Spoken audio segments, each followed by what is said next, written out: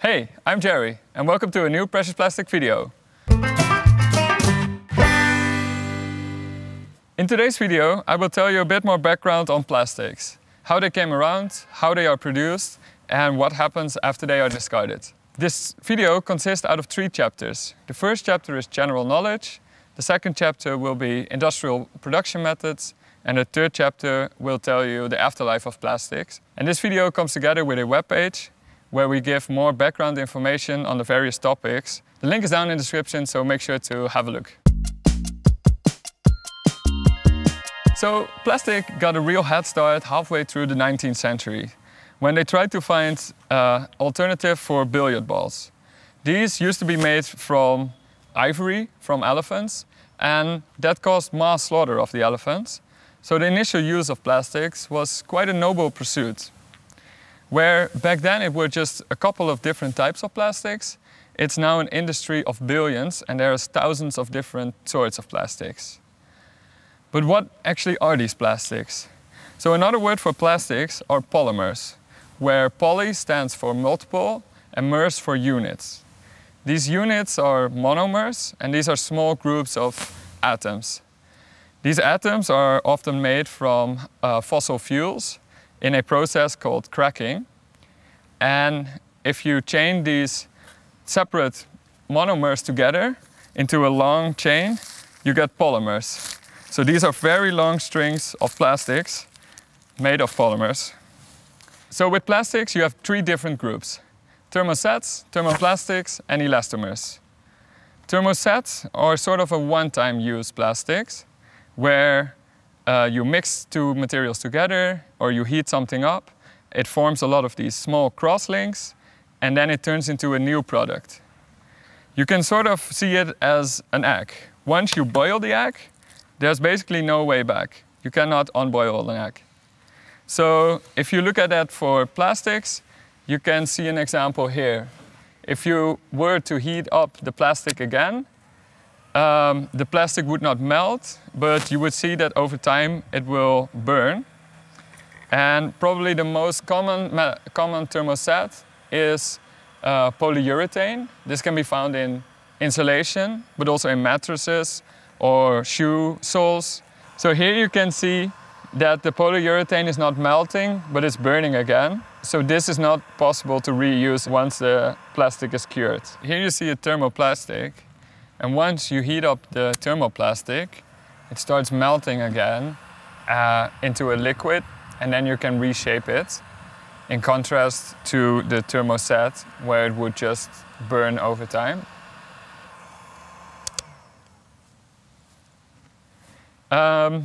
Another type of plastic can be melamine. This is often used in kitchen tools. It's heat resistant, but also, again, only a single-use plastic. But also, for example, Bakelite, used in these old telephones, is used as a thermoset. But luckily, by far, the biggest group of plastics is thermoplastics. And these plastics do not form these small crosslinks, and that makes it possible to heat it up again and to melt the plastics. And this you can sort of more see it like chocolate. So once you heat up the chocolate, it melts and you can reshape it. And here at Precious Plastic, we like chocolate more than eggs. So, with thermoplastics, you have a lot of different types of plastics. You have, for example, PET, PP, PE, PS, and also PVC. All of these different plastics have their own unique properties, and they even got their own recycling logo. As you can see, for example, here, or inside here. So, more on these recycling logos later. These are not all the thermoplastics. There are also more engineering plastics that have unique properties and that are a bit more expensive.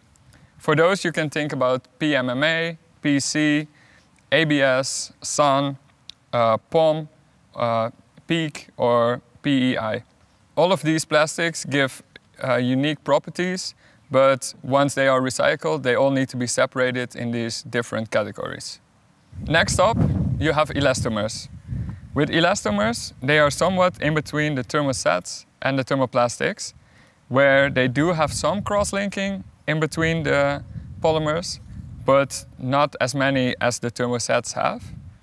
So examples of elastomers can be, for example, natural rubber, silicone, or for example, neoprene, which you see in wetsuits.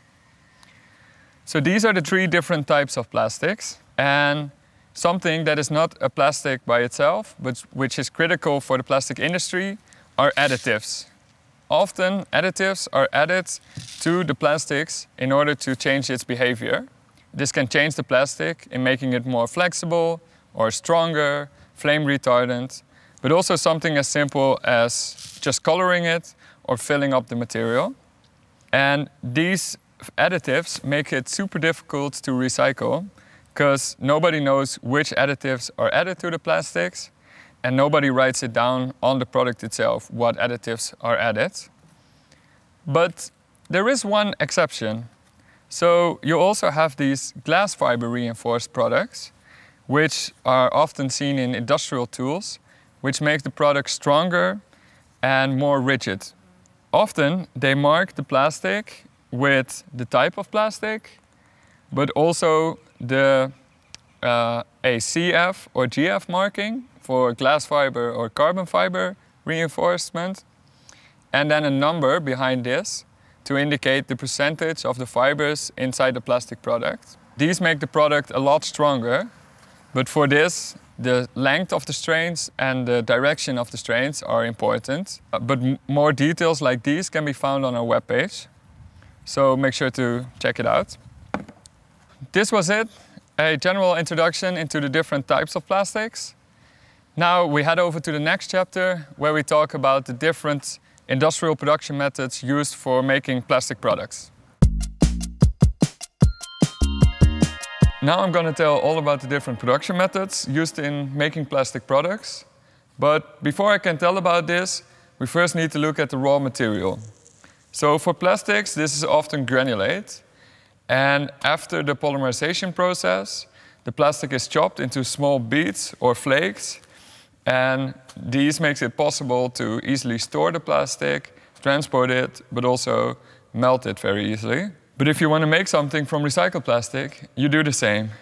You first shred the product that you want to recycle into these small flakes. And from there, you can easily transform it into a new product. Probably the simplest production method is extrusion. As the name implies, the plastic is extruded out of a die, and this makes this long, continuous plastic products. And this process consists out of three parts. First, you have the feed part, where the plastic granulate enters a special screw, and the screw moves the plastic forward all the way up to the die. And the shape of the screw is very important, because it changes diameter over time, which puts the plastic under a lot of heat and pressure. And this results in a fully molten plastic once it reaches the end of the screw. From there, it enters the die, and this defines the final shape of the product. So if you want a square product, the die is square. But if you want a hollow product, then you have a hollow die. And this is probably the most common product made with extrusion. So these are tubes. For tubes, you need a special torpedo die that spreads the plastic evenly around the die in order to create a constant tube. And with these tubes, you can do a lot of things. You can either extrude it for long meters, but you can also still use the plastic while it's still warm to use it for blow molding. With this, the warm tubes enter into a new mold, and there, with the help of compressed air, the plastic is formed into shape. Not only you can make small parts from blow molding, but you can also make these very big products from blow molding, and that makes it possible to have these big quantities of plastic. Another process that is a little bit more complex is injection molding. For injection molding, plastic is injected into a mold, and from there it solidifies, cools down, and it keeps the shape of the mold. So with injection, it also consists out of three parts. You first have the feed part, then you have the mold, and you have the clamping part. The feed part is similar to the extrusion, where a screw moves the plastic all the way up to the mold. The clamp ensures that the mold is clamped down and no plastic leaks out of the mold. And then in the end, you have the mold. And here you can see a small example. So plastic is injected on one side into the mold. And then once the plastic is in there, plastic is injected in one side into the mold, and it reaches all the way inside of the mold, and there it fills up the mold cavity. This part is fixed to the machine, and this part moves every time a new product is made.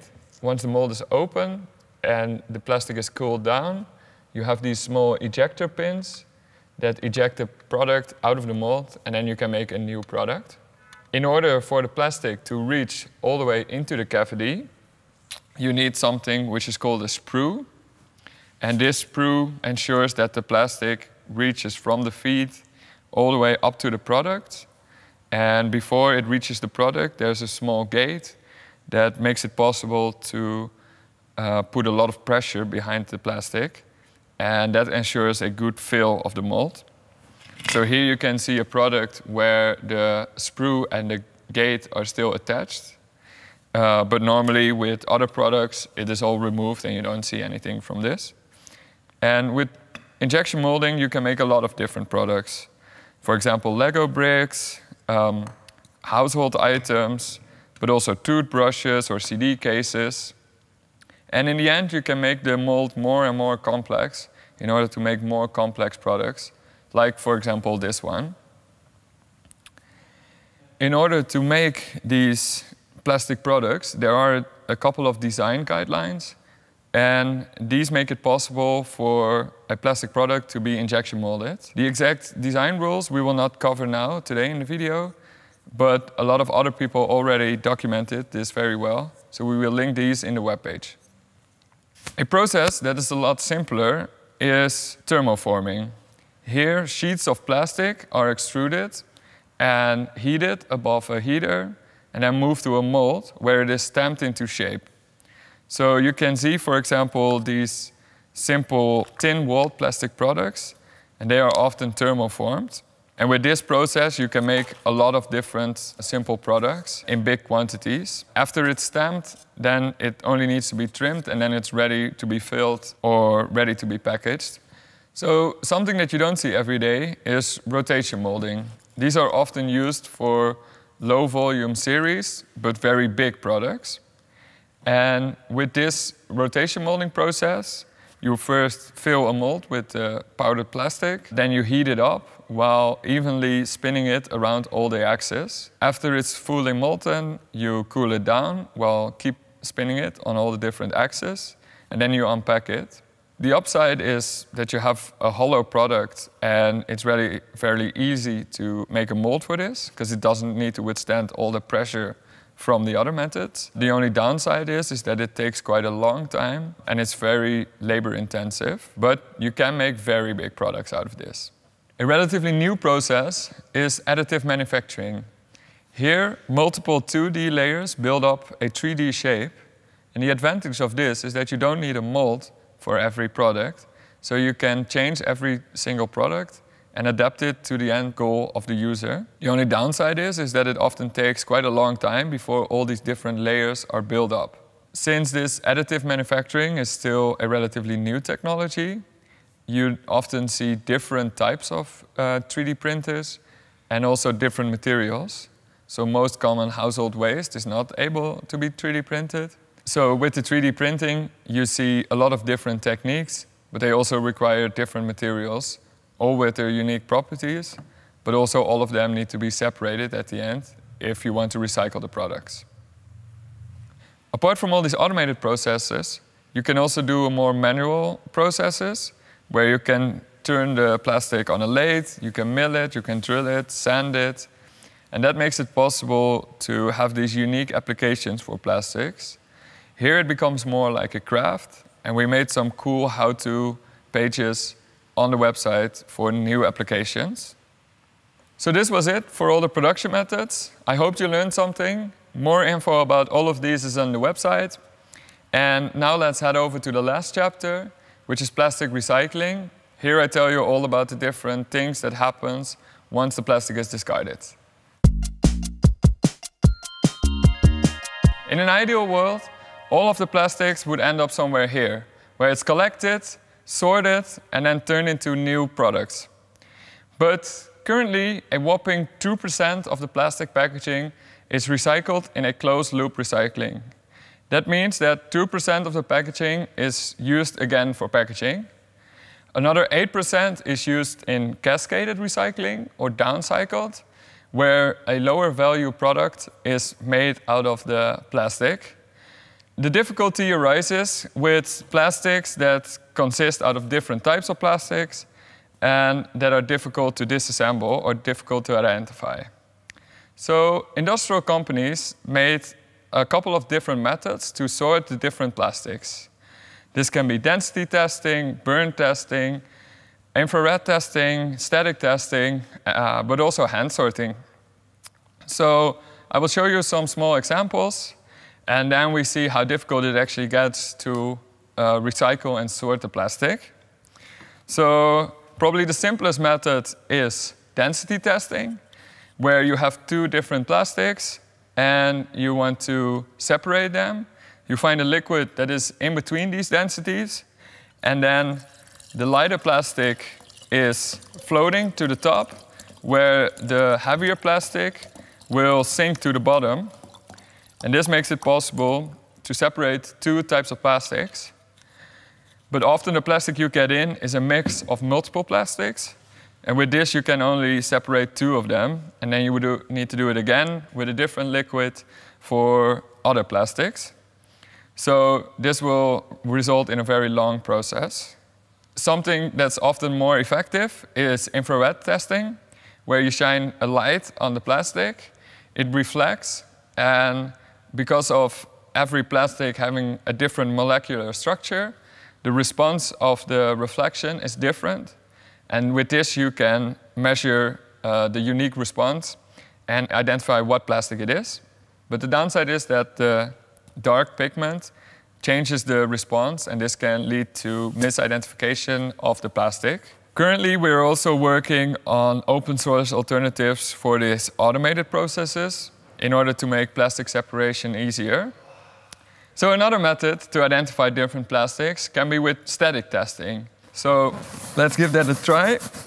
You first make something very static, and then you move it over the plastic, and how much the plastic is attracted indicates the different types of plastic. But again, due to these additives, for example, this can change the properties and make it less static, misidentifying the types of plastic. Another way could be, for example, burn testing, where you have a sample of a product, you burn a piece of it, and based on the properties of the flame or the smoke, this indicates what types of plastic it is. Big downside is you need to burn the plastic, and we definitely do not recommend this. Last up is hand sorting. And here people stand next to a conveyor belt, and they pick out plastics that they know or that has the logo on it. And that gives them an indication on what type of plastic it is. The problem with this is that often, sometimes plastics can feel and look the same, even be the exact same product, but still be made from two totally different materials. Or people look at the marking that is on the plastic. The only downside is that it only was introduced in 1988, so not all of the products have it. And up till now, it's still a voluntary system. And also, around the world, they use different identification logos to mark the plastic. So this also makes it more complex to identify the plastic. So the only thing left is identifying the plastics with the help of some tests. Something that you can remember is that chemicals are often stored in HDPE bottles because it's very chemical resistant. PP, for example, can have this live hinge where you can flex it multiple times without breaking. For both HDPE and PP, it is a semi-crystalline plastic. So that makes it possible that the plastic is translucent, but never clear like transparent. Okay, so the difference between PP and PE is that if you hammer it, the PP will shatter on impact, where the PE will just deform and will not break. Another distinction to make is for thermoset plastics. So if you think a product is made from a thermoset material, what you can do is test it with a knife and scratch it. And as soon as you scratch it, you can look at the surface. And if it gives these small flakes or particles, then it's a thermoset. Where if you were to cut a thermoplastics, this will only give a very clean line and will not give these small particles. So this gives an indication on how complex it is to sort these different types of plastics. And an alternative to this would be a more circular approach, where not only the product, but also the process is changed. Something that gives an indication into this can be, for example, deposit PET bottles. But still very difficult, and only a limited percentage of the PET bottles is again used in PET bottles. Often it's made into yarn for fabric. I hope this gave you some insight into the different types of plastic and how difficult it is to recycle these. More information will be on our webpage. And see you in the next Precious Plastic video.